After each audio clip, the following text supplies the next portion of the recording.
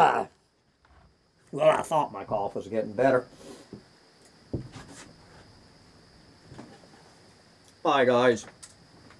It is a lovely Sunday evening here in the end times. And the collapse of everything at Bugs in a Jar Farm. It is Sunday night, August 13th, 2023. And I have had a lot of spare time on my hands the last few days, and just guys, I'm just trying to think what I want to do with this channel. There's going to be some floundering around a bit. I am not I'm not happy with what Collapse Chronicles is turned into. It's growing very well. I mean, I'm very happy with my numbers and all the rest of it. You know, that's not. I am not thinking of changes to make to this channel to improve my numbers. I don't, you know, on one level, guys, I don't care about my numbers. So anyway, I'm trying to decide where to go with this channel, knowing full well if I step off a format that's been growing steadily all year, that I am probably getting ready to stab myself in my own back. So I guess at any point I can change my mind, go back to reading whatever doom and gloom day after day, week after week, month after month. I mean, don't expect me to ever go back to interviewing. It probably is not going to happen. The interviews. And so with the interviews, which I know is what people, you know, want to hear, they're not going to happen. Okay, it's harder for me to admit that to myself than to yours. So I'm pretty much left with scrolling through the mainstream media, the lefty media, and of course medium.com, and just day after day sitting here reading out something that you can go on and read yourself. Now, what I might be doing is just doing like a quick, you know, scroll down, just articles that just appeal to me, that just pop out and appeal to me. There might be some of that, but probably these 30-minute long droning videos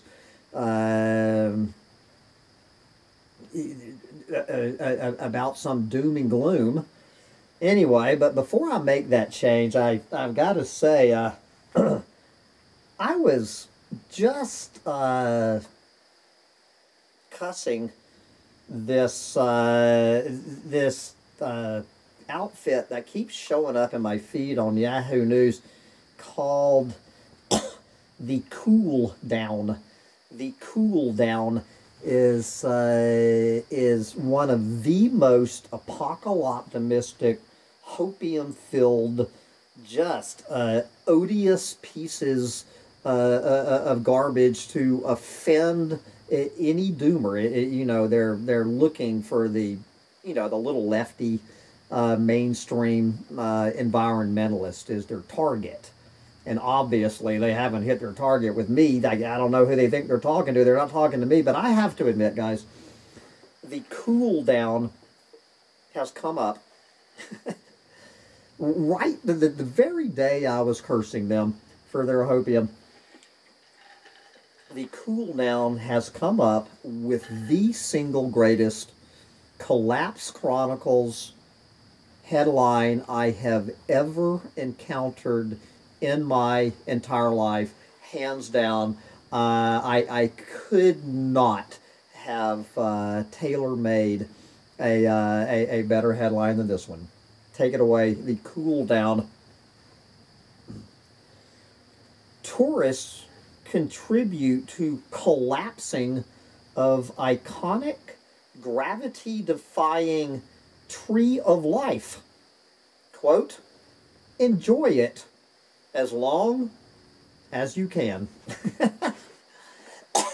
This, this little article here, this could be the single best metaphor of everything that I have been saying on this channel and elsewhere in my life for the last 15 years. That this unintentionally, hilariously dark, ironic metaphor that is nowhere in the reporter or editor's brains. Completely unaware of the metaphor, of course, for the collapse of global industrial civilization. If something is collapsing, if it's collapsing all around you, but you still have a chance to enjoy it before it's gone, what else can you do? Enjoy it for as long as you can. Anyway, what is this all about? The tree of life. The most widely known tree in Washington State's Olympic National Park is slowly collapsing, and thoughtless hikers may be bringing it down faster. According to Uprooted Traveler, the tree of life, an ancient Sitka spruce, stands near the coast of the Pacific Ocean on Koloch Beach in Forks, Washington.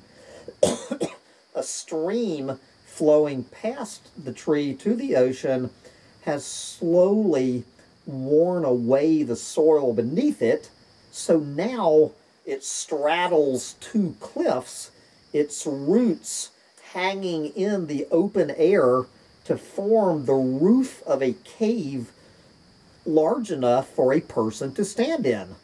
Well, guess what?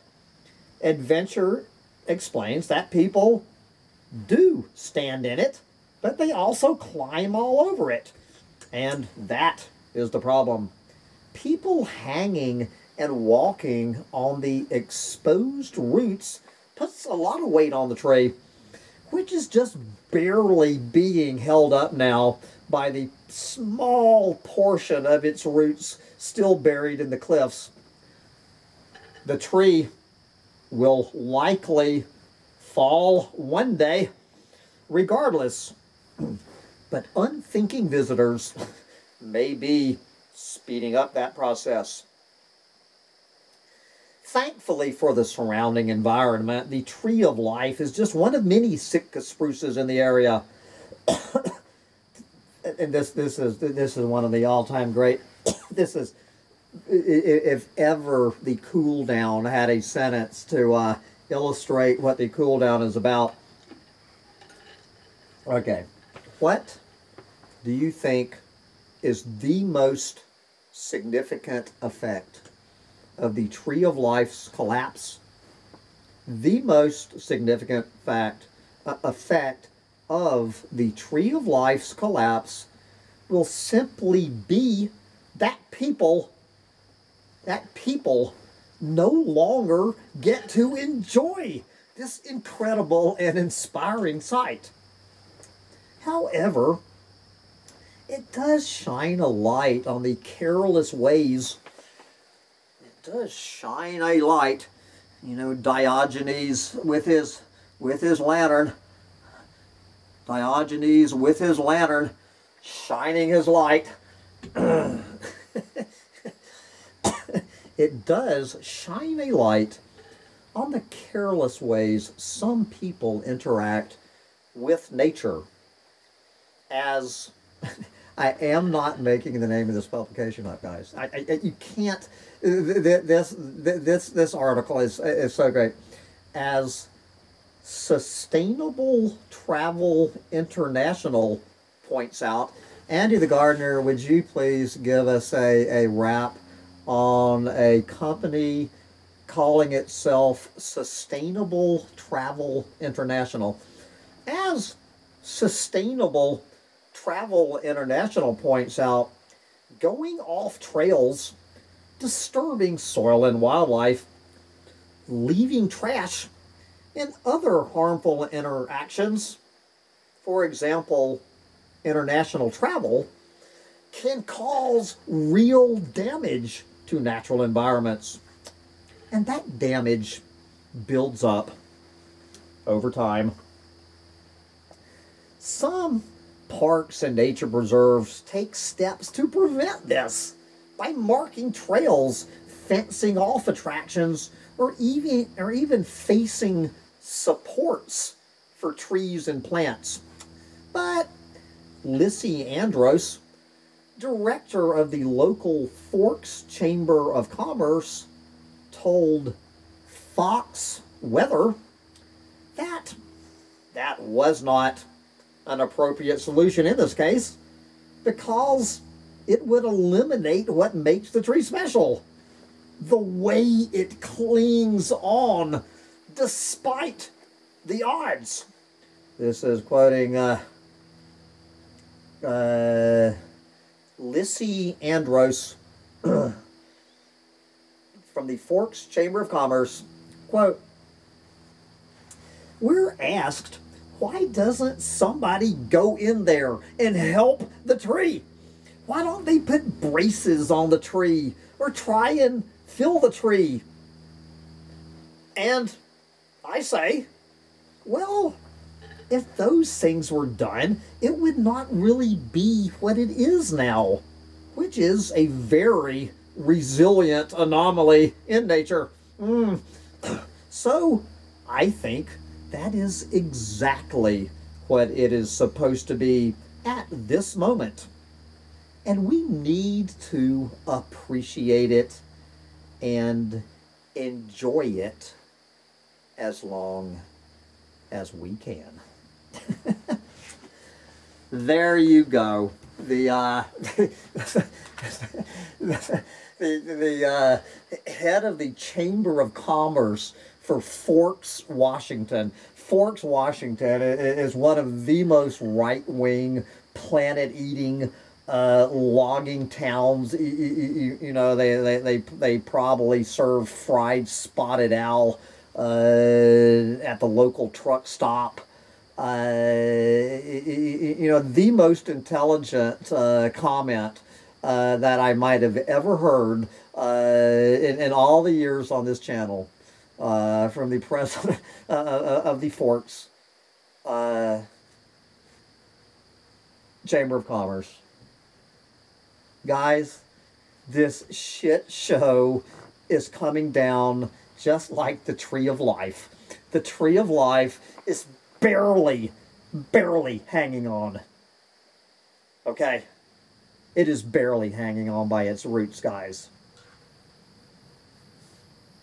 So we can keep trying to prop it up for one day longer, or just get out there and enjoy the Tree of Life for as long as you can before it comes crashing down, cause it is gonna suck. Jesus, I could not have scripted. That was in coming from the cool down, the greatest unintentional irony. Anyway,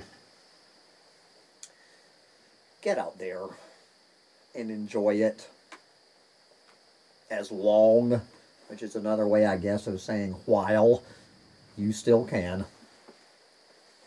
Bye, guys.